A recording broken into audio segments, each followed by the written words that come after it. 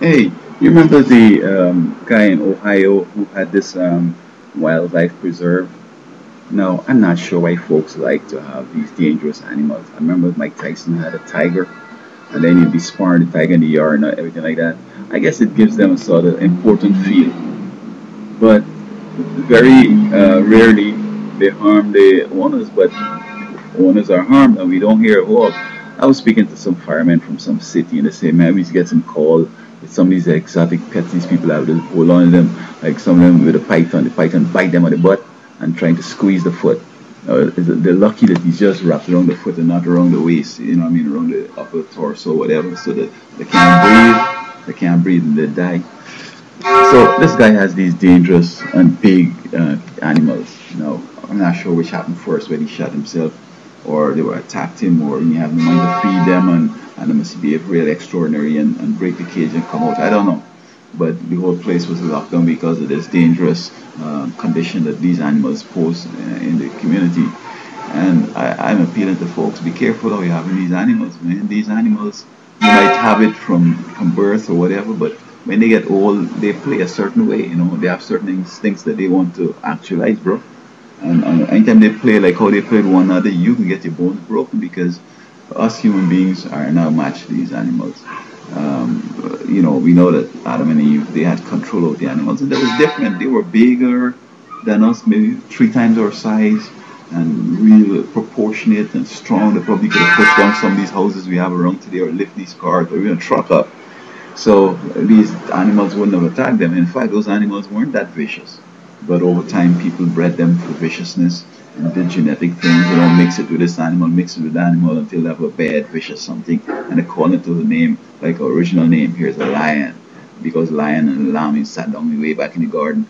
But it's different. They mix it up with some stuff that they're vicious now. So people need to be smart. Even tonight, I see this fella playing with this mangy dog. The dog smelling badly. He hugging the dog up. Like he's so lonely, he need to hug somebody. Instead of get some wife or get his kids or whatever, he hugging this nasty smelling, mangy dog.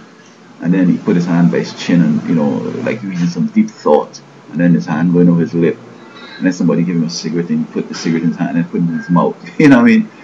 I mean, there's some disease he's going to get. Now, his immunity could be robust because of the constant nastiness he's doing. So it may not kill him, but his body's going to be fighting these bad disease, and the energy that he could have used to get himself off skid row and get a life is being dissipated in fighting these disease that he's getting from playing around with his dog.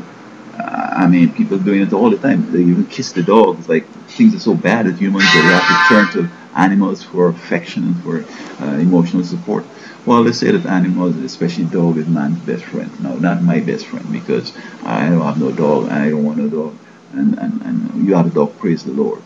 I recall though, I was in Oakland, California, and this big dog, Alsatian dog maybe, but big one. It was running away from the owner and standing in the middle of the road. So this fella going up to talk to play a holding dog. He back up. I said yes.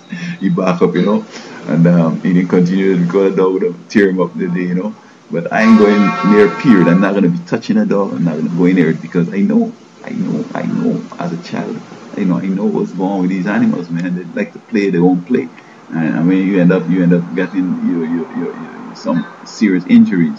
So this guy up in Ohio, it's unfortunate he had to die, and I don't know exactly the circumstances that led to his death and the escape of these animals. But why are you going to take these animals up to the wild and try to domesticate them? You could never change them. You just condition them. You got good food and you're playing, me, them, and they're cool because they're eating, but let them get hungry and so forth. Like these dogs, for example, these people have in the house. Up in Louisiana, through the Katrina and so forth, and other places where people are abandoning animals because they can't afford them, these dogs are getting into packs and they're attacking humans and eating them up, man.